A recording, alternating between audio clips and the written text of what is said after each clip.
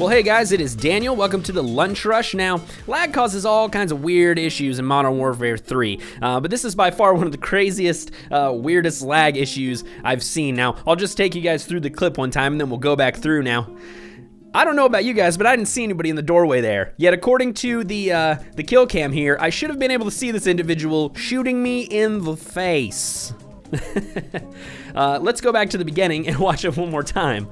So again, we go, you see at this moment right here, I should be getting shot already, and I should clearly see the person in the doorway. Yet as I proceed to my left, you'll see the shots flying past me to my right, yet I'm still getting hit. Obviously the server was recording me in a different location.